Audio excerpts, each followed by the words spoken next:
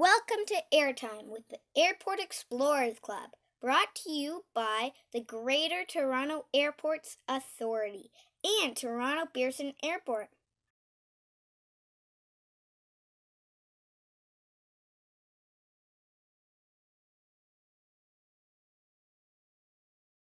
Today we're interviewing Kurush. Hi, Kurush. Hi, Malka. Kurush, what do you do at the airport? So my team focuses on you and your family, our passengers, whenever you're coming through our airport.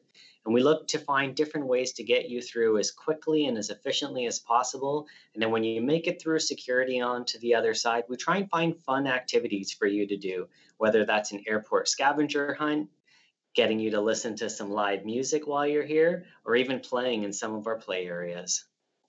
Wow, that's cool. Are you working on a project on how to make the airport a better place? We're working on lots of projects to make the airport a better place for all of our passengers that are coming through, while they're little kids in school, or even some of our older passengers that might need a little more help when they're coming in. Were you always interested in airports and airplanes when you were a kid? I've loved airports and airplanes ever since I was a little kid. And when I was a kid, I used to come to the airport just to watch airplanes take off and land all day long. Do you remember the first time you flew on an airplane? What do you remember? The first time I flew on an airplane, I was 1.5 years old, and it was when my family was coming over from India.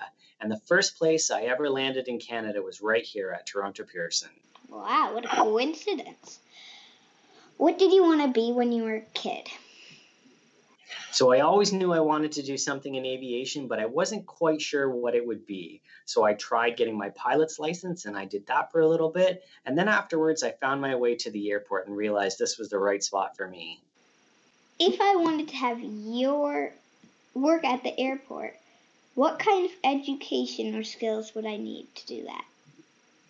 So the best skills you could have are how to quickly solve problems, how to work in big groups with lots of people from around the world, or just good communication skills to make sure that we can listen to exactly what all of our passengers are looking for and then figure out how we can make that come to life at the airport. Are there any previews of what you're going to do to make the airport a funner place or any new activities? Absolutely. It's a bit of a secret right now, but we're working through how we can make the summertime travel more fun for some of our younger passengers as they're coming through. Oh, okay. Has anything strange happened to you while you were working at the airport? Nothing really strange. Every day is a little different. When you have 50 million people coming through your airport every year, you're always bound to find something different. One last question. What do you want everyone to know about the airport?